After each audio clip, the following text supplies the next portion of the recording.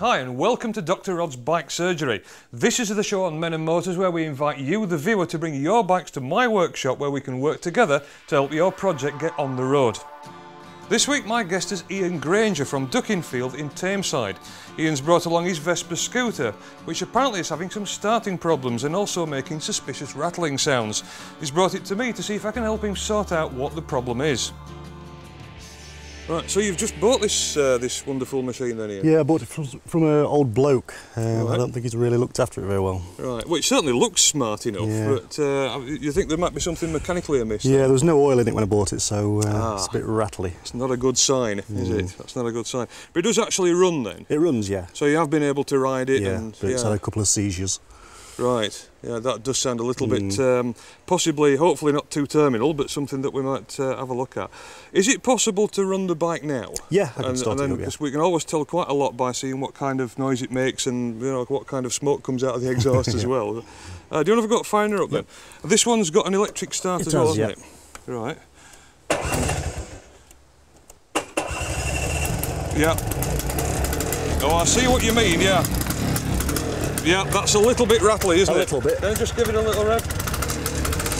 Yeah, now there's quite a lot of smoke coming out of there, which of course there would be anyway with the two-strokes. Yeah. It's difficult to tell whether that's bad news or not. But there's a certain buzz to the engine there, which, yeah, perhaps shouldn't be quite as pronounced as it is.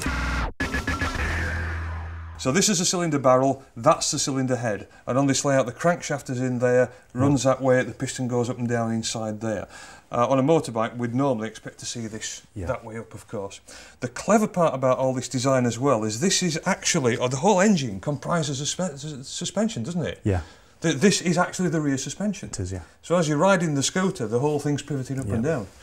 Brilliant bit of combination of design. And of course these have been around in this layout since the 40s, am I right? Yeah, middle of the 40s, yeah. Fantastic. Not really altered a lot either. Right. They obviously got it right when they did it. Yeah. Right, so the next thing we need to do, we think we've got a problem with the noise coming from in here. Yeah. And this is certainly the bit that suffers if there has been a lubrication problem. So what we're going to have to do is get this top end of the engine off and let's have a look inside it and see what we can find. Right, so the first thing we're going to have a crack at then is dropping this exhaust system out of the way. And that's a 13mm nut on there. So if I just slacken that off. And we did cheat slightly by slackening the nut off at the other side, so hopefully... Am I right in thinking that just pulls loose? It should do, yeah, with a bit of luck. Oops. Now then, do we need to give that a little tap? Maybe, yeah. Okay. There should be a rubber hammer across there in the toolbox. And if we can just get that on the exhaust system, it should just tap it free. If That's not, the one. Can you get in there all right? Might have to take the bolt off. Okay. Otherwise. Is that starting to come? That'll do. Is that loose? Yep, it's off. Right, that's super. Right, so that's now pulled free from the exhaust port there. If you just move the kickstarter out of the way, that's it, you can see where that's come off now. Yep. I've got to say, this is a great design. It's a lot easier, isn't it? A lot of the Japanese mopeds, you'll find the exhaust system is held in with too little. That's very hard to get studs. to, yeah. Yeah, and they rust up. Yeah. And you put a spanner on them and they shear off, and it can be a nightmare getting them fixed. So this is a lot easier. So I just need a 13mm socket now. Right, and we've got one, hopefully, to hand. And this is to remove the cylinder head. Because the engine's laid over like that, it's actually a doddle to get to all this stuff, isn't it? Yeah. On any motorbike, you'd have to take petrol tanks off and lots of things off to get at this. Most of the jobs that you need to do on the engine, you can do it with the engine in the frame on these. Well, of course, that's one of the things that perhaps leaves this design open to criticism. With the engine on this side, then all the weight's at one side, isn't it? Does that affect the handling? Not at all, no. Everyone always says Vespa's weighted on one side, but I've never noticed a problem. Right. Of course, the traditional rival was the Lambretta, wasn't it? Yeah. Are they different? Is the engine in a different place? It's pretty similar, really. It's a... You can still get to it from one side. I might just have to lift that clip out. Oops. Oh, I see, yeah. And there we go, and that's the cylinder head coming off. Is she going to clear out of there? Brilliant. All the washers are still there as well. Right. Right, cylinder head out of the way. We'll come back and have another look at that in a moment or two, but we're nearly down to the gubbins, which is this, and this is the bit that we're concerned about. If there has been any kind of a lubrication failure, it can affect what's happened in there and the bearings. So what we should be able to do now, am I right in thinking that'll just slide off? It will, but it's going to touch the frame, so Yeah. we're going to have to take these studs out first. Right, that's the easiest way to do it, is it? Yep. I suppose another alternative would be to unbolt the whole engine assembly. Yeah, but it takes a lot longer. Right, okay. So we're going to need a couple of nuts. This is the clever way of getting studs out. Unless you've got a stud extractor. Well, not to hand, but if you've got this method and it's going to work, then I'm very happy to go with it. This is what we've done so far. First of all, we've had to remove the right-hand cowling from the bike in order to find out where the engine is. Underneath there's another cowling over the engine, which is for the air cooling system, and we've had to take that off too. Once that's out of the way, we can then see the cylinder barrel and the cylinder head. But before we can dismantle it, the exhaust system has to come off. It's a fairly straightforward matter then to take off the cylinder head, and finally we now have to remove these 4 studs in order to pull the barrel free. Well, it's nice to get outside for a break from the workshop and this lovely day. It's been a busy day. It certainly has, yeah. There's quite a scene about these scooters, isn't there, Ian? There is, yeah. There's probably a rally on every weekend at least, somewhere in the country. Yeah. We get up to 10,000 people at the biggest rally of the year in the Isle of Wight, yeah. So it's quite a big underground scene. You don't see them every day. Right. But they are out there. Right, and this is the Isle of Wight, is this when August or August bank holiday, yeah. Yeah, of course that's the big weekend in the biking calendar too, yeah. That's right. And you're getting 10,000 people there. Yep, all over scooters. the world, yep. Anyway, shall we pop back and see how she's running? Okay. Okay. Right, we should just be able to pull this free now, so this is moment of truth. And yes, there it goes. And there's the barrel coming off the piston, and there's the piston. And will that quite clear? If I support the piston, can you pull that free? There we go. Right, and now then, what can we see? If you pop the barrel down for a second, we'll have a look at that in a minute. But immediately there, you can see the markings on the piston there. And there is some sign that that's been picking up on the side of the cylinder barrel. So I think you are absolutely right, Ian. That's going to need a little bit of attention. As the cylinder barrel comes free, it's most important that we support the weight of the piston, because if it clangs down onto the crankcase mouth, it could damage the piston further. So I'm holding the piston while Ian takes the barrel off. Well, that's good as so far, so come back in part 2 to see how we get on.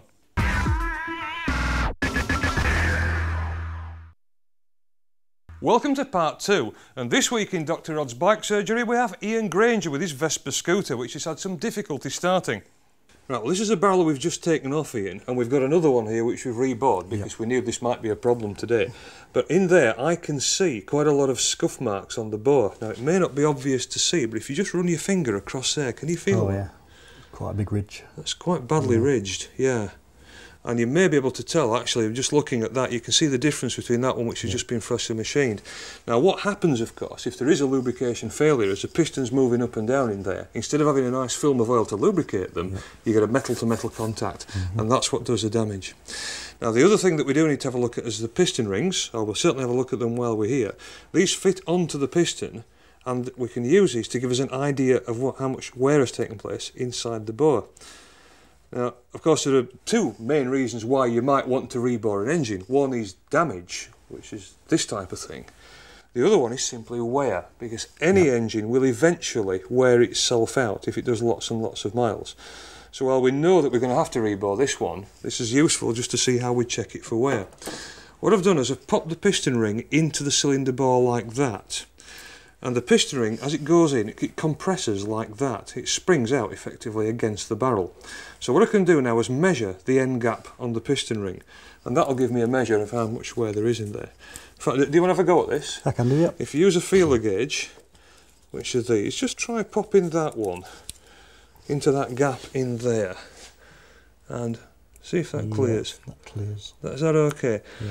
Just try a fatter feeler gauge if you would. These are all different thicknesses, and the number on tells you how thick the gauge is.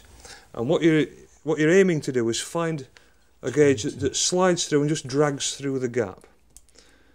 Okay. Just about feel that. Right. And of course, if you look in your workshop manual, it will tell you exactly what the ring gap should be on a new engine, and ideally that's what we're hoping to find. Just as a tip, if you are checking for wear, because of the way the engine works, as the piston moves up and down the cylinder, it rocks sideways like that, and you'll find that the cylinder bores always wear more at the top than they do at the bottom. Right.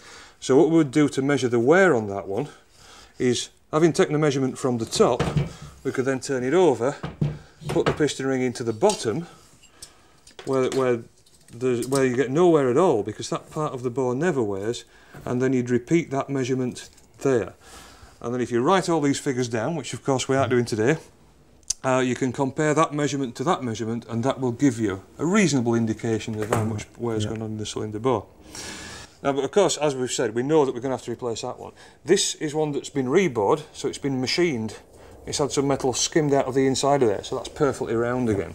If you want to pop the new piston ring in, we'll just have a look at the ring gap on that, and that should be exactly within the manufacturer's tolerances. And reboring this is quite a skilled operation. So that's been actually away to somewhere that specialises in this. Yeah, there's no gap there at all. Right, you should have a little bit of a gap, but it's probably going to be less than this one. And that should bring it back to factory specification. There is a more precise way of measuring cylinder bore wear with a micrometer, but using a piston ring like this you can get a very good idea of whether the cylinder barrel needs any kind of reconditioning work or not. The gap at the top of the cylinder bore should be about the same as the gap at the bottom. If the two gaps measure differently, the bore certainly needs reboring. If the two gaps are the same but the gap is still beyond the factory service limits, you may get away with simply fitting new piston rings. Right, in order to get the gudgeon pin out now and separate the piston from the conrod, what we've done first of all is warmed up a rag in hot water and then put that on the piston crown. And that expands the aluminium, so it makes it a little bit easier to free off. Now, if you just tap the end of that drift, I'm hoping, yep, that feels like it's moved at that side. Just needed that last bit. And if we're lucky, now, yeah, there she comes. And that's the piston separated from the rod. There we go, and that's the old gudgeon pin is still in there, and we can leave that in because we'll be using a new one. And you can see now how much wear there is on that. If you compare that to the new piston, you can see the difference between those two. So we see some damage on the cylinder bore, and also on the old piston as well. And that's down to lubrication failure of some kind. So it looks like it was a wise move getting this bike removed. I think so, yeah. Right, all we need to do now is fit the new piston. But before we do that, of course, the other thing we'll have a look at is a small end bearing which is there. And the piston pivots on that end of the conrod. As the engine runs, that goes up and down like that, and the piston pivots on it. So we've got a bearing inside there, which is that one. And on a two-stroke engine, you always get a needle roller bearing like that. A four-stroke would probably not have a bearing at all. No. The pin just pivots in there. But that needle roller bearing, though it may look to be in good condition, it's actually almost impossible to tell just by looking at it whether that's had any wear. And what I'd recommend is, having stripped it this far, let's put a new small end bearing in it. And there's the new one. So what we're going to do to assemble it all first is discard the old small end bearing. We'll put some fresh oil on that before it all goes finally back together, and then that's going to go into there. But next, we need to do a little bit of preparation on the new piston before we can fit it. On this kind of engine, I'd always recommend fitting a new small end bearing each time you remove the piston. Small end bearings aren't expensive and they do take a lot of load, and it's quite easy to put one in now rather than have it fail later. Right, before the new piston goes in, I'm carefully fitting the new piston rings, and they just gently ease over into the groove like that. Now, piston rings are quite brittle, so they do need handling fairly carefully, because they're quite easy to snap and they're expensive as well. But what you'll also find on a two-stroke piston, you can see that peg there, and the piston rings have a little groove. So they sit around that pin like that. And the idea of that is to stop the piston rings rotating in the cylinder as the engine runs. Because on a two-stroke, they get broken as you hit the ports at the side there. So they need to be correctly engaged like that. Now, the other problem we've just discovered as well is the new gudgeon pin that's been supplied with the piston is actually far too small. So what we're doing is we're reusing the old one. Now, I wouldn't normally do that because you do tend to replace these as a set with the new small end bearing. But in this particular case, there's very minimal wear on there. We don't think there was any problem with the old small end anyway, so we'll probably get away with it. But the option, of course, would be to stop and order spare parts and maybe come back in a week's time. So this is going to get you back on the road today. Right, in order to fit that, all we need to do now is offer that up to there. There's your new small end bearing in place. And if I pop the piston over there, and then the gudgeon pin should just push in like that. And once it's gone into the small end bearing, it should just slide home. We might just need to just give it a gentle tap with that small rubber hammer. That's it, and shouldn't need too much. Is that going in? Yep. Lovely. And what I'm doing here is I'm supporting the conrod as well at the back. Now ideally, and you'll find if you look in a workshop manual there's a special tool to push that in. The thing to remember is if you do have to tap a gudgeon pin, don't give it lots of clout because you can actually bend the conrod and that will make the piston run at an angle in the bore and you'll do more damage than you solved. But as long as you're gentle with it and it's tapping in okay, it needs to go a little bit further. Will it go by hand? Nope. No, if I support that, do you want to use the drift that we used before? Oh, in fact, yes, use your new gudgeon pin because we can't use it to run the engine. That's it. And here's an extra tip. Always, always use brand new piston circlips each time you disturb a piston. If one of those circlips should come off with the engine running, it will terminally damage the cylinder bore and do more damage than what you've just cured. Right, so with the new piston fitted, we've now got the barrel engaged on the rings, and if you just ease that down here, that's it. That's it, and that slides down. We've got a new cylinder base gasket here, which I'm just holding in place. And as the crankcase engages on the cylinder mouth, there she is, and that's the cylinder barrel down. Beautiful. Right, next step is to put the studs back in, and then we can put the cylinder head back on. That's actually been a fairly painless operation, apart from the slight technical hitch with the gudgeon pin being the wrong size, but I suppose it happens, doesn't it? Not to worry.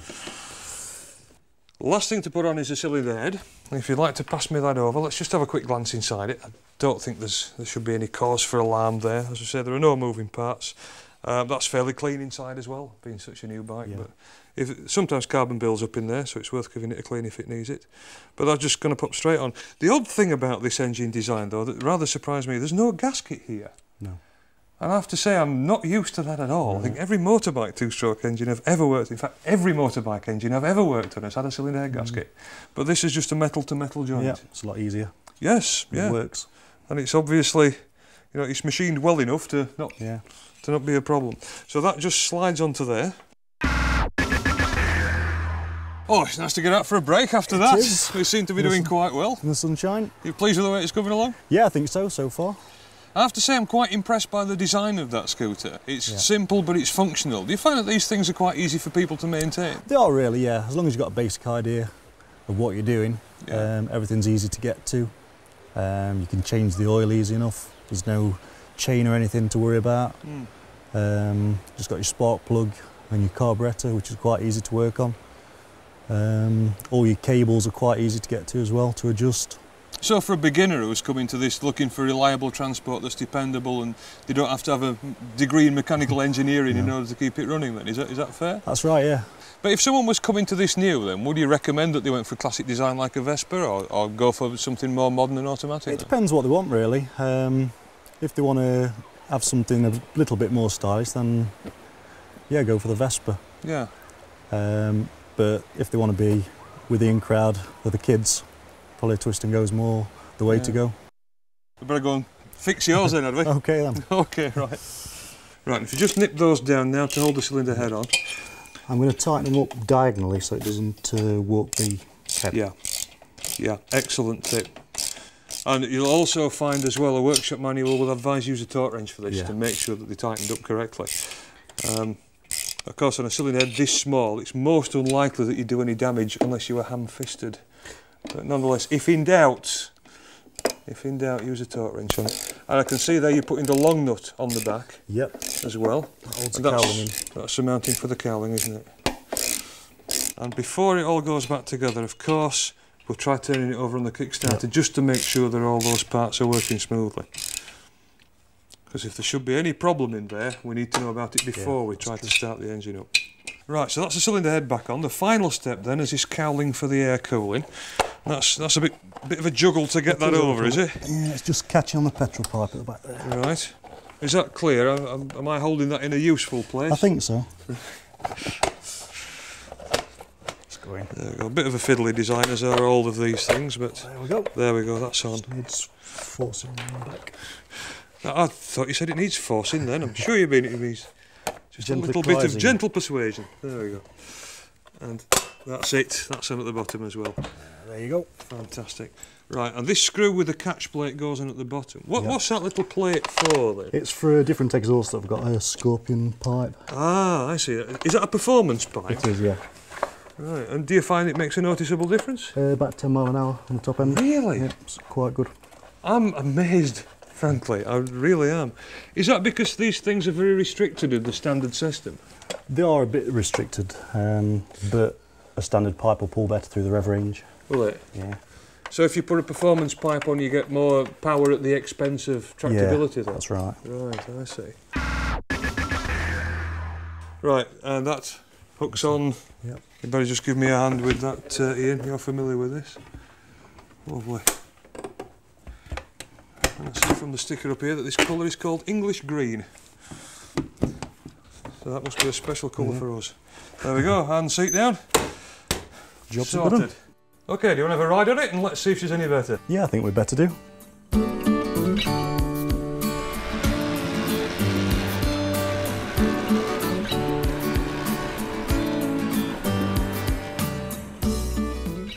Ian's riding fairly steadily on this short test run, and the idea here is to make sure that all the parts of the engine are fully settled down and bedded in before the engine gets used to its full potential.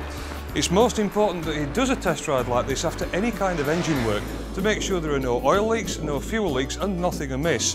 Finally, when he comes back to the workshop, we'll make sure that everything's as it should be, and he can then start to use the scooter as it was designed. And don't forget to come back next week to see the next patient in Dr. Rod's bike surgery.